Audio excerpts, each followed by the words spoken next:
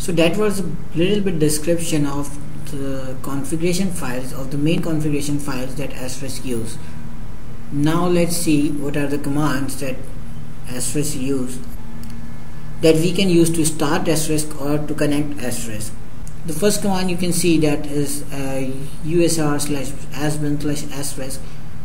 You can start Asterisk, or you can start Asterisk by service space asterisk space start, or you can also start Asterisk by asterisk minus vvgci, or you can connect Asterisk by asterisk minus r, or asterisk minus vvvr, or minus r, or minus rvvv. This is the screenshot of Asterisk console or Asterisk CLI that you can see here when we first start Asterisk. These are some basic commands like help, reload, stop, exit. Their names can easily specify what they can do. This is one of the configuration file named manager.conf. The Asterisk manager interface is an API which external programs can use to communicate with and control Asterisk.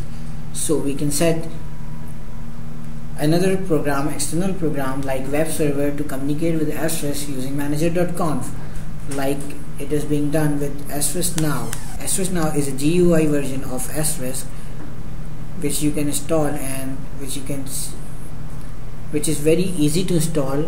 In Asterisk Now, all the operations are performed automatically. Like you just need to download the ISO file, and then you need to burn CD, and after that you just insert your CD in the CD-ROM, and after that all the process is very user friendly. So I would suggest, if you are not familiar with Asterisk, you first go for Asterisk Now, install it, and then use it how it works.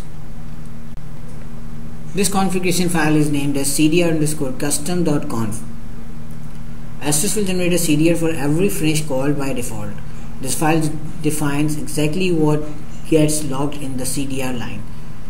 So we can see that here is CLI, source, destination, destination contacts, channel, destination channel, last app, last data, and we can see the disposition of the call, answer if it was answered, or hang up, or congestion, and you can also see the unique ID of the call, plus the call duration and the country code, plus the call duration and the exact time at which the call was answered.